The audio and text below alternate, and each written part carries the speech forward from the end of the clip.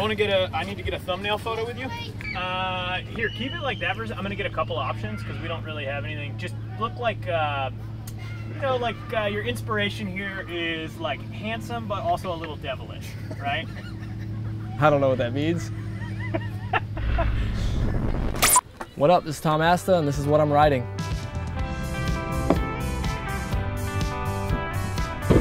This is the Santa Cruz 8-inch Cosmic Cat Dot, I guess it's called. It's got a 14.1-inch wheelbase. This board is 8 inches wide. It's 31.5 long, and it's a pointy shape, pointy nose, pointy tail. But it's the same board I've been skating for a while, same shape, and it's been working out. I really like it. These trucks are the Thunder lights, I think. I usually skate the titanium lights, but these are just the regular hollow lights, I believe. They're 147s, highs. They got the hollow axle. These ones are actually pretty shot, pretty grooved up right now, but I don't like switching trucks, so they're gonna have to do for a while. How long have you been skating those trucks? I don't know exactly, but it's been a while.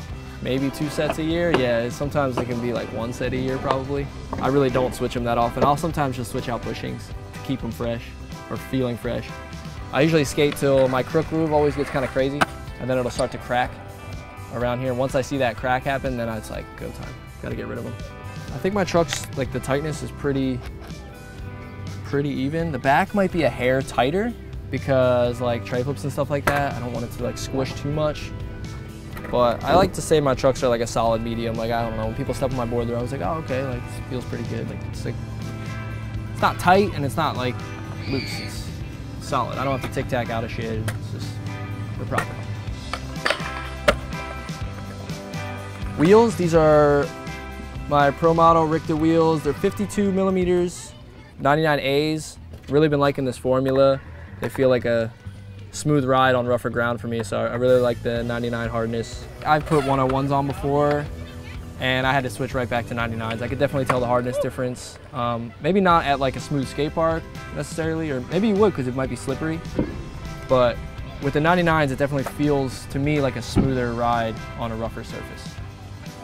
Wheels, I don't like to switch either, man. I keep my wheels for as long as I can. If they're not flat spotted or too coned out, I'll run them for a while.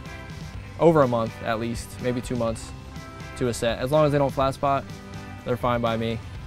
I feel like I have to break in wheels more than a lot of things sometimes. If I go straight into like the park with brand new wheels and slide out, I'm probably gonna flat spot them. I don't know why that happens, if that's just me or if that's a thing, but I always feel like there's like a break-in period for wheels, and once you get past that initial like day or two, the wheels are gonna last a lot longer, at least for me.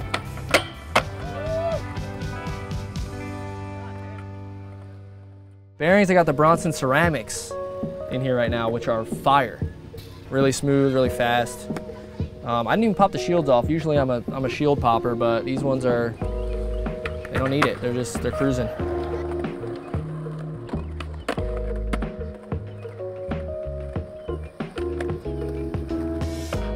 Grip tape, just OG mob grip. Best there is, can't go wrong. Grippy.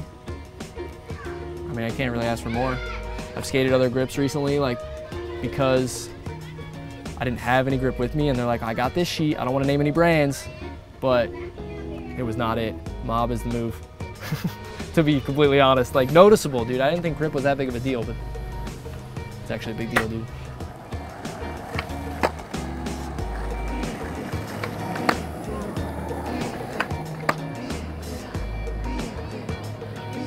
Hardware, I think right now I'm running Diamond hardware. I think I just have a bunch at the house, not for any particular reason, but it works. It's 7/8 hardware, so you don't get much overhang and it fits perfectly. And actually, I like Diamond hardware though, because it comes with a different color bolt, and I always run that bolt in the same spot. The bottom left, like back left bolt, top. This board is really almost symmetrical to me, so sometimes like if the board's super fresh, it's hard to distinguish like nose and tail, so that always helps me remember. But yeah, it feels good now. It's just a thing I do every time. And do you run Allen or Phillips? Allen key all day. I don't think I've skated a Phillips hardware in like, I can't even, forever. It's been a while.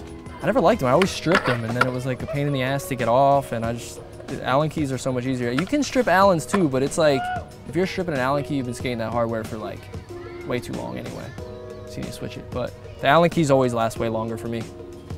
And that's another thing. Like, I don't even remember the last time I switched hardware. This has probably been a year or two. I don't know. Works. How about shoes? Shoes? Right now I'm skating, this is actually the first pair of Swifts that I've skated in a while, the S Swift 1.5. I just like the red, and I was like, oh shit, I haven't skated red shoes or this pair in a while. I'm gonna pop these on, and they're always good. They have the same sole as like the Excel Pluses, and I usually skate that shoe, so it's not much of a difference in what shoe I'm skating. That's what's cool about S too. I feel like I can bounce between shoes, and I never have a hard time getting used to anything. I skate a bunch of different stuff. These ones, I've been skating for maybe 2 days, 3 days, but they're feeling pretty good. First flat ground tricks on a new board, or just when I'm first starting the day, is always like a front shove. I always do front shoves, maybe like a little scoopy back shove. And I'll do like some nollie 180s and stuff, and then go into kick flips and tray flips and stuff like that. But I always do a bunch of front shoves, switch front shoves maybe too. It's a good one. Get the legs going.